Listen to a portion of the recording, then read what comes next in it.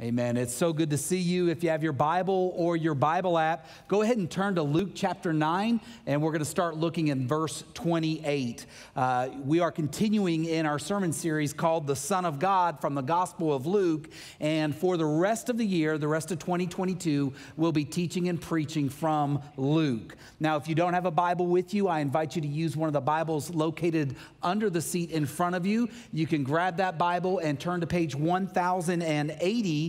And as always, if you don't have a copy of the Word of God, a copy of the Bible that you can read or understand easily at your home, please take one of our copies home with you. We want you to have the Word of God and read the Word of God because we are firmly convinced that if we read and apply God's Word, He will change our lives. Now, if you were alive in 1996, would you raise your hand? All right, thank you. It was my second year of college, and you might remember the name of a comet that streaked across the sky. It wasn't Halley's. It wasn't Haley Bob. It was Yakutaki. It was the comet Yakutaki that was streaming across the sky in 1996. So it was in my second year of college at Austin P, and a friend of mine were out, wandering around 10:30 at night. We looked up in the sky and we saw it. It was amazing, but we said, let's go get in the car and drive outside the city limits so we could see it without the city lights. So we jumped in my car, we made rights and lefts, and we got outside the city limits. I had no idea where I was going. I was just turning to get away from the city lights. And as we went out, got further and further away from the city. The trees got thicker and thicker and thicker on the sides of the roads. And so we were going down hills and up hills, and we finally got far enough away. I said, this is good. We looked for a clear spot away from the trees that we could see. So I saw a dirt road. I turned into this dirt road, which actually turned out to be a driveway for an old abandoned house. So my headlights hit the house and the windows were boarded up, and I thought, this is a good place to see the comet. So we jumped out of the car and we began to look at the comet, and it was absolutely amazing. The sky was black, but that comet was so bright, and the tail of that comet was so beautiful, it was stunning. But from the moment that I jumped out of the car, I began to get this weird feeling like somebody was watching me. You ever had that feeling like someone's watching you? Like it was this weird, overwhelming, really a sense of dread. And so 45 minutes it took us to get out there, and we spent about 1 minute looking at the comet. Now, I left my engine running and I left my headlights on, and we just looked up in the sky, but I had such a sense of creepiness. I turned to my friend and said, you ready to go? And he said, yes. And as I jumped into the car, a man was walking towards us about 11:30 at night, coming out of the woods, out of the thick, dense brush without making a sound. And he was walking right towards me. So I slammed the door and I yelled to my friend, get in the car. And he looked and he saw the guy and he jumped in. And it's a good thing I left my engine running because my car very seldom started on the first try. And so with the engine running, I had to veer to the right. I had to turn left, but I veered to the right to get out around him. And as I pulled past him, he had long, scruffy beard. He had long hair. He had a hat pulled down over his head, hands shoved in his pockets. And he stared at me through the driver's side window, then kicked my car as hard as he could. So I yelled, he kicked my car. And my friend said, just keep going. So I floored it. We drove through every red light, every stop sign. The whole time my heart was beating fast. When we finally pulled back onto campus, I parked in the parking spot. Then he and I both jumped out of the car, laid on the ground to make sure he wasn't hanging on underneath. It was the strangest encounter of my life. And later on, we had questions like, why couldn't we hear him coming out of the woods? Why was he coming toward me? If we were trespassing, why didn't he just yell at us to scare us away? I had no answers. It was a bizarre, strange, weird encounter. And honestly, sometimes we encounter things in this life that are really difficult to explain. Maybe you've had a bizarre or strange experience in your life.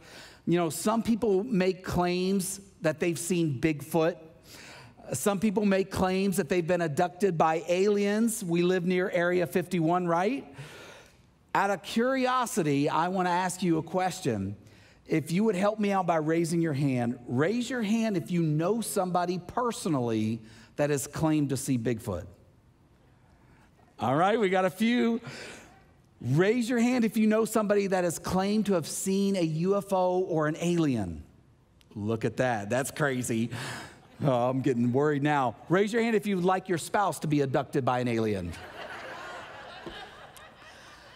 You know, Luke recorded a very strange encounter with Jesus and his disciples. Two dead prophets showed up, and Jesus would hang out with them on top of a hill. Then Jesus' clothes and his appearance would begin to glow and radiate. It was strange and it was bizarre, but I believe we can read this passage of Scripture and we can have some great takeaways for our personal lives. So let's read together Luke chapter 9, beginning in verse 28.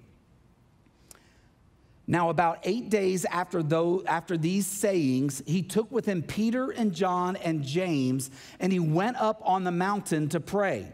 And as he was praying, the appearance of his face was altered, and his clothing became dazzling white. And behold, two men were talking with him, Moses and Elijah, who appeared in glory and spoke of his departure, which he was about to accomplish at Jerusalem. Now Peter and those who were with him were heavy with sleep, but when they became fully awake, they saw his glory and the two men who stood with him.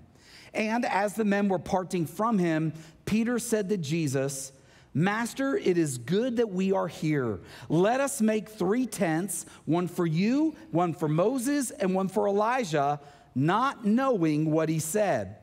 As he was saying these things, a cloud came and overshadowed them, and they were afraid as they entered the cloud.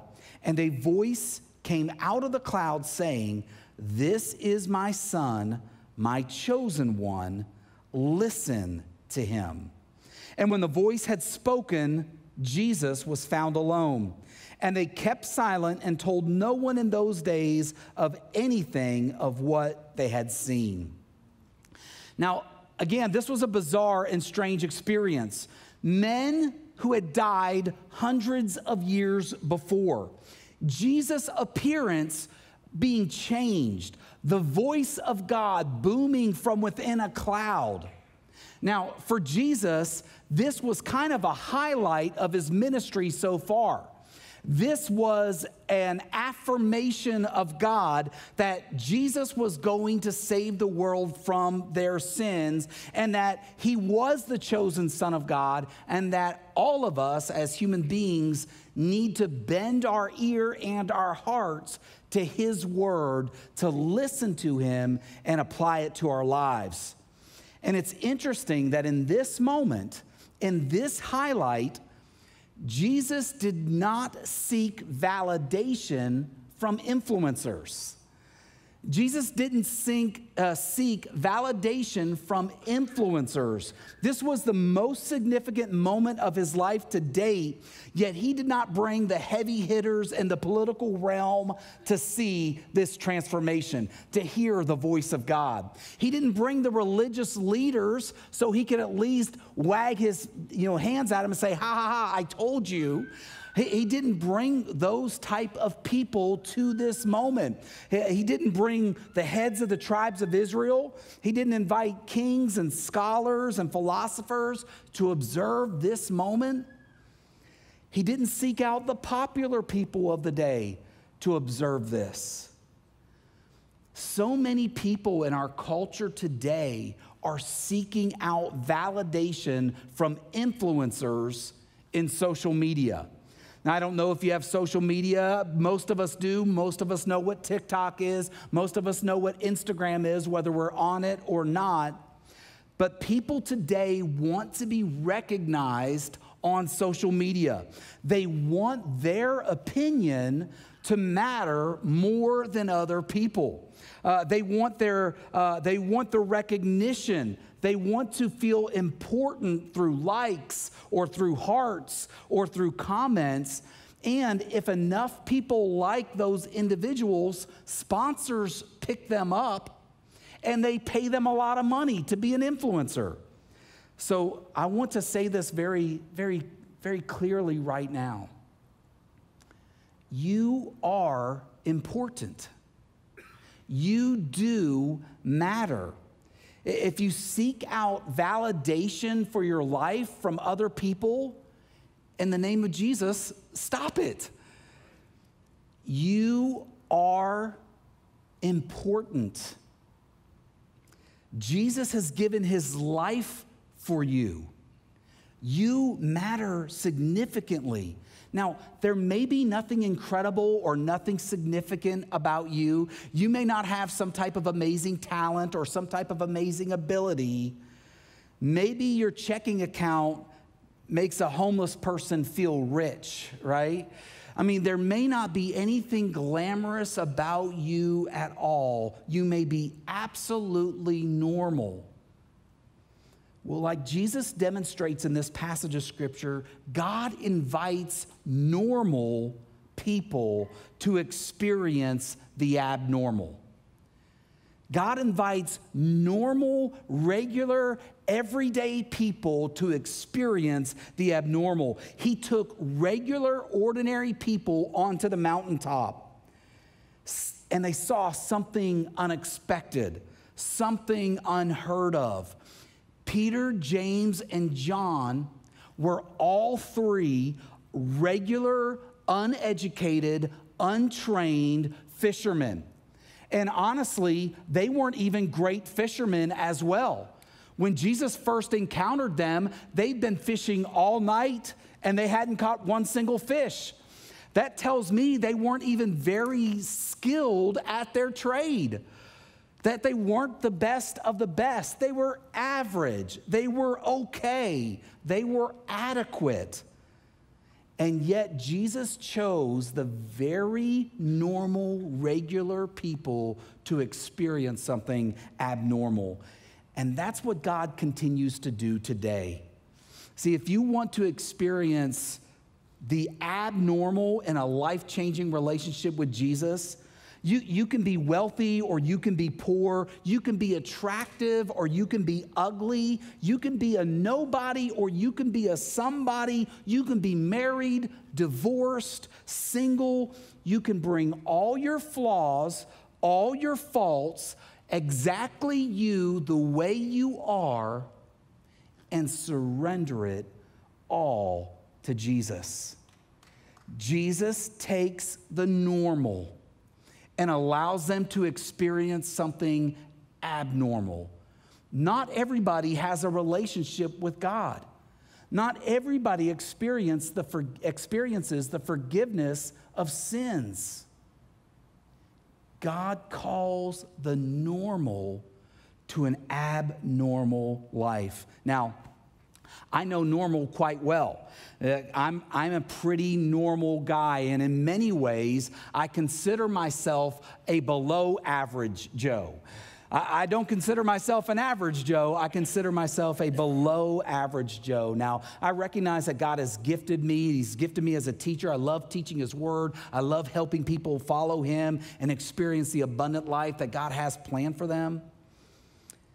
I teach pretty transparently from the platform In fact, one of our core values here at Calvary is transparent living, that we're honest about who we are, and we invite others to be honest about themselves as well. I acknowledge my own failures quite often on the platform. I share my own struggles about how to apply God's word on a pretty consistent, regular basis.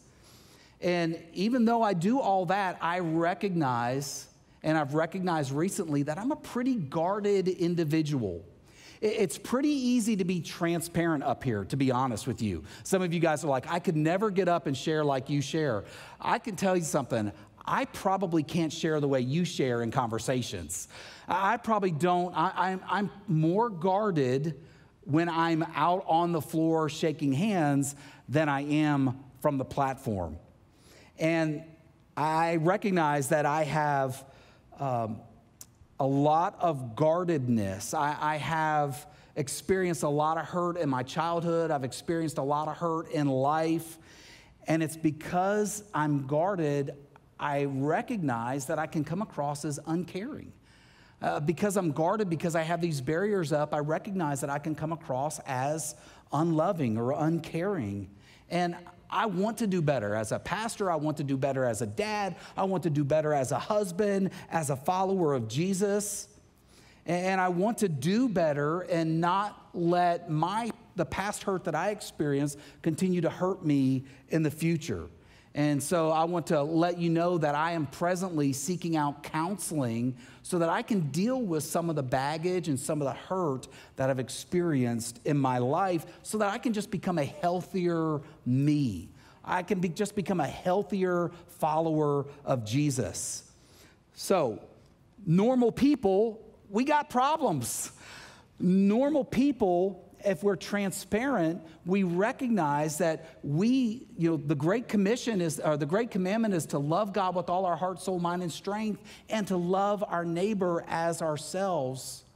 And normal people often have barriers that they've placed, whether they realize it or not, that gets in the way of either loving God with all their heart, soul, mind, and strength, or loving their neighbor as themselves. We should not let our problems stand in the way of experiencing the abnormal life that God has for us. So, I've shared transparently. Let me ask you a question. What are your barriers to growth? What are the areas of your life that needs to experience the healing power of Jesus? Now, in this passage, besides Jesus and the voice of God speaking, Peter is the only other person that is quoted in this passage of Scripture. He's the only other man that speaks, and essentially, Peter is blubbering. He's a blubbering idiot right here. He wakes up from his nap. He doesn't know what's going on, and he blurts out one of the first things that come to his mind is, hey, let's build a tent for all three of you guys. You can all have a tent, and we can just keep hanging out here forever. Moses and Elijah, the dead prophets, can hang out, and they can sleep, and Jesus will build this shelter for you, and it's going to be amazing. In the New Living, Peter blurts out and says, Master, it's wonderful for us to be here. Let's make 3 shelters as memorials. In the presence of something he didn't quite understand, Peter felt a need to say something, so he just blurted something out. That was Peter's personality. He often did or said things that everybody around him viewed as kind of dumb. He often viewed or said or did things that people around him thought, Peter, you are such an idiot. For example, he jumped out of a boat onto the water and sank. He rebuked Jesus. He told Jesus was wrong. Essentially, a rebuke was, shut up. Jesus, shut up. Don't speak like that. He blurts out something here just to say something. Peter seemingly always struggled with his words and actions. Like you and I, Peter was a normal, ordinary guy. He had a lot of rough edges. He had to make a lot of apologies in life. But Jesus knew God transforms ordinary into extraordinary. Jesus knew what was going to happen with Peter's life. Jesus knew God was going to take this blubbering idiot who never seemingly knew what to say and transform him in such a way that after Jesus rose from the dead, this normal, ordinary, can't speak guy was transformed into a preacher and a leader. In the book of Acts, after the resurrection, after Peter was changed by the Holy Spirit, Peter's preaching brought thousands and thousands of people to Jesus. Thousands of people experienced a life-changing relationship with God. Thousands of people experienced forgiveness of sins. God took the man that smelled like fish and made him a fisher of men. God took the man with no communication skills whatsoever and transformed him into one of the most gifted and one of the most honest speakers that the culture had ever seen. And in the book of Acts, after Peter and John preached about how somebody could receive forgiveness for their sins and commit their lives to following Jesus, Acts 4:13, the council called them in and were asking them questions, and Peter was so bold and John was so bold that Scripture tells us the members of the council were amazed when they saw the boldness of Peter and John. For they could see that they were ordinary men with no special training in Scriptures, and they also recognized them as men who had been with Jesus. Both Peter and John were regular, ordinary men until God grabbed a hold of their lives. So how can you let God transform you into something extraordinary? We all know and we've all experienced that sense of normalcy. We're average. There's nothing special about us. But God can take our stuff that's not special and transform it into something extraordinary. Now, we talk every weekend about our mission as a church. It's to lead people to a life-changing relationship with Jesus. But we also understand that life change doesn't end when somebody commits to following Jesus. That life change doesn't end just because a person makes a commitment. Jesus changes them on the inside. They're baptized. They wear the shirt. People celebrate. We recognize that life change doesn't end there. For instance, if you've given your life to Jesus, if you've committed your life to Jesus, are you still struggling with sin? Do you still wrestle with bad habits? Do you still wrestle with areas of your life? See, our mission is to lead you to life change. Our mission for our pastors is to continue to experience life change. Our next step classes are designed to help you continue to transform into the people God has created you to be. In our next step class that's coming up in August 28th, you can sign up for these classes online, but in our classes, we discuss something called mission measures. Mission measures. What we mean by that is we try to answer the question, what does a committed follower of Jesus actually look like? We have 7 questions that a follower of Jesus can ask themselves every single day. It's in the area of loving. For instance, you can ask the question, how am I treating others with kindness and respect today? That'll transform your life. When you talk about your family, when you think about your family, when you think about the people that you interact, how am I treating others with kindness and respect today? or in the area of growing. And all of these, you can find all of these when you sign up for a Next Step class. Okay, growing, how am I pursuing a deeper relationship with God? Or connecting, who am I getting real with in my life? Boy, that'll sharpen you. Forgiving, to whom am I extending grace? Serving, how am I meeting the needs of other people? Or inviting, who am I encouraging to follow Jesus? And in giving, how am I trusting God financially in my life? Those 7 areas are areas that we believe if you really want to experience life change and you ask yourself those questions on a regular basis, we believe God will transform you into that person He's created you to be. God's going to take you from the normal and allow you to experience that abundant, abnormal life. God's going to take your ordinary life and He's going to turn it into something extraordinary as you seek to follow Him and you examine those 7 areas of your life on a regular basis. So that Next Step event is August 28th. And if you're interested in discovering more about those questions that you can ask yourself, sign up online, calvaryaz.com. Get plugged in, sign up online, and let God transform you. Because God does. He wants to take your ordinary and to turn it into something awesome. But it's up to you to become the person that God has created you to be.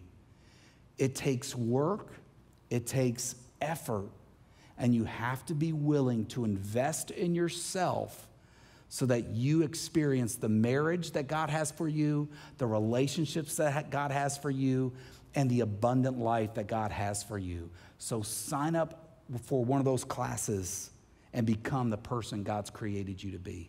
Let's pray together. Father, we thank you that you take our normal and you allow us to experience the abnormal. Thank you, God, that you take our ordinary and you transform it into something extraordinary. And Father, it's our prayer that you would continue to change us and transform us into the people you have created us to be. Godly people that love you with all our heart, all our soul, all our mind, all our strength, and godly people that love our neighbor as ourselves. God, thanks for loving us. Thank you that you never give up on us, and thank you that you care deeply for us. Continue to transform us as you transform this community. It's in Jesus' name we pray. Amen.